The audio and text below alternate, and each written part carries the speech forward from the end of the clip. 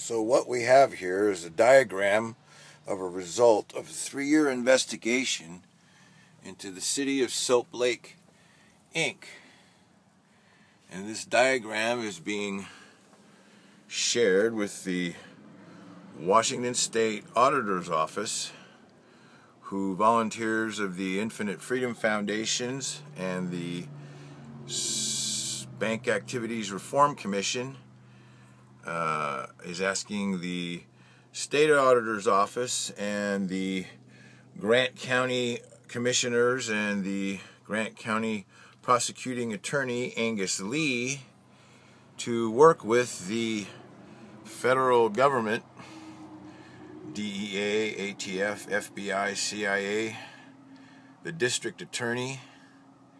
the U.S. Marshals, the Justice Department, and the District Attorney, Federal Prosecutor. There seems to be a conflict of interest with the Grant County Treasurer being also the Treasurer of Maskers Theater, and Team Up Realty, which is owned by Gary Mann Real Estate, and the Grant County Journal, which publishes false and misleading stories about what's really going on in Soap Lake. And we have iFiber One News, which is owned by about 60 shareholders, and the Samus Foundation,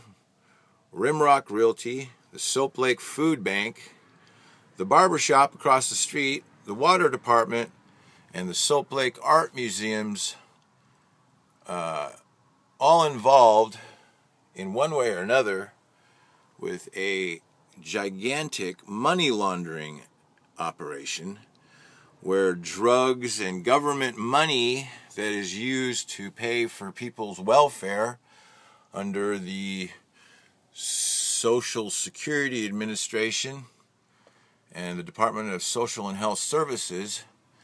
is run through the City Council